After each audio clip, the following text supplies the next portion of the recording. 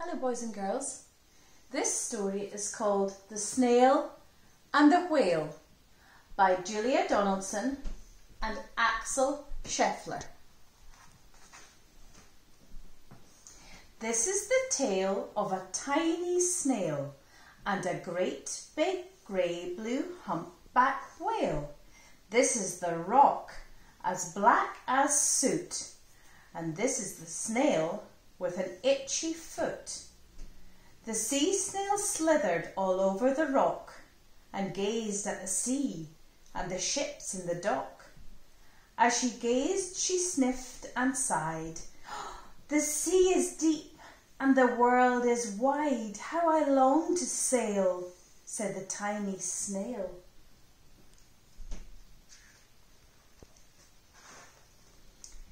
These are the other snails in the flock, who all stuck tight to the smooth black rock and said to the snail with the itchy foot, "Be quiet, don't wriggle, sit still, stay put." But the tiny sea snail sighed and sniffed, then cried, "I've got it, I'll hitch a lift." This is the trail of the tiny snail, and the silvery trail that looped and curled and said, "Lift wanted around the world."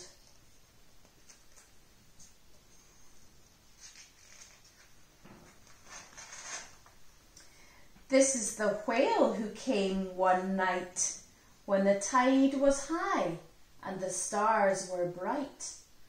A humpback whale immensely long, who sang to the snail a wonderful song of shimmering ice and coral caves and shooting stars and enormous waves. This is the tail of the humpback whale. He held it out of the starlit sea and said to the snail, "Come sail with me." This is the sea so wild and free that carried the whale and the snail on his tail to towering icebergs and far-off lands, with fiery mountains and golden sands. These are the waves that arched and crashed, that foamed and frolicked and sprayed and splashed the tiny snail on the tail of the whale. These are the caves beneath the waves, where stripy fish with feathery fins and sharks with hideous toothy grins swam round the whale and the snail on his tail.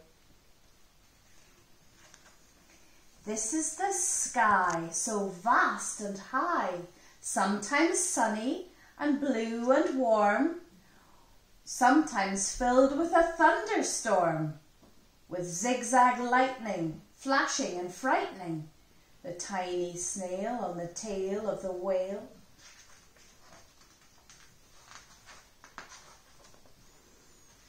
As she gazed at the sky and the sea and the land and the waves and the caves and the golden sand, she gazed and gazed, amazed by it all, and she said to the whale, "I feel so small." But then came the day the whale lost his way.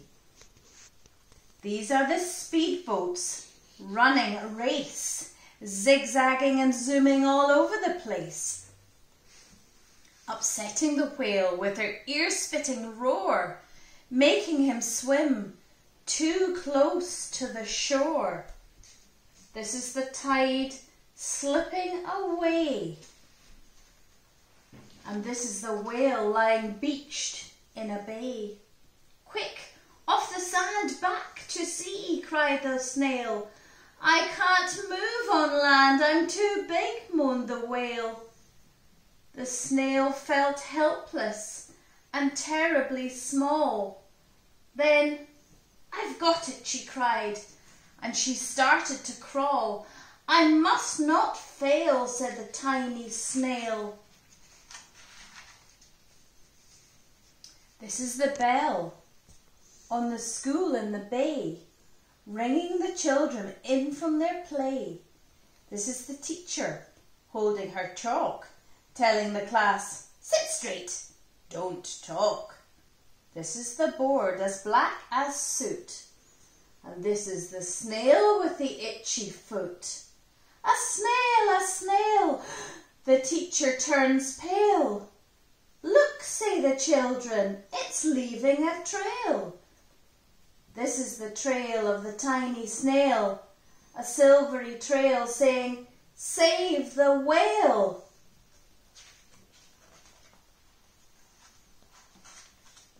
These are the children running from school, fetching the fireman, digging a pool, squirting and spraying and keeping the whale cool.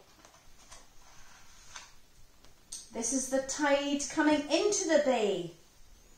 And these are the villagers shouting, hooray! As the whale and the snail travel safely away.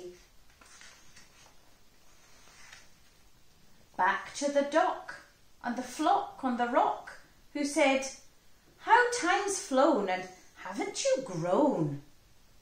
And the whale and the snail told their wonderful tale of shimmering ice and coral caves and shooting stars and enormous waves, and how the snail, so small and frail, with her looping, curling, silvery trail, saved the life of the humpback whale. Then the humpback whale held out his tail, and on crawled snail after snail after snail. And they sang to the sea as they all set sail on the tail of the grey-blue humpback whale.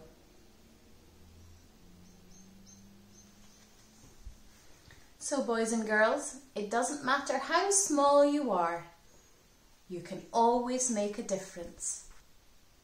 See you again soon. Bye.